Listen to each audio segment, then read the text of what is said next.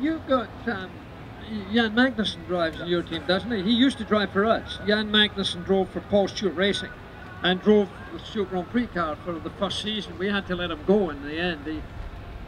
He was wonderful in the formative classes of motorsport, single-seater motorsport. He beat my record in Formula 3, he beat Senna's record in Formula 3. He was an extraordinarily good driver in the formative classes, but for whatever reason at that stage in his life he just couldn't handle the pressure of Formula 1, and he just never made it.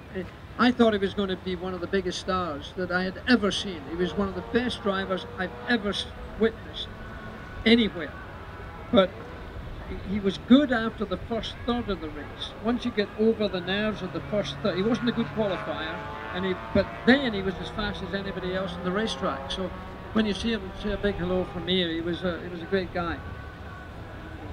Yeah, I was just going to say, I mean, F1's loss to a sports car racing's gain. I mean, Jan has been a phenomenal teammate for me, and he's done everything, you know, that you can do in sports car racing. And he's always super quick.